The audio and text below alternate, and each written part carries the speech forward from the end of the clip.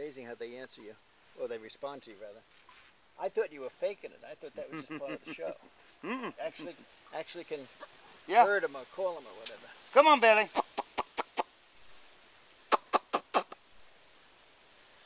But like I said, they just finished up their mating season. Yeah. Babies will be hatching out in September. They're resting up. And what determines whether they're male or female when they hatch out is the temperature of the nest.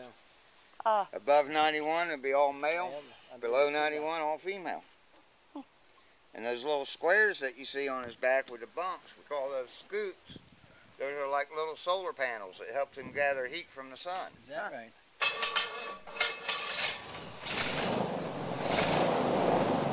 Thank you, Billy Bob. Bye.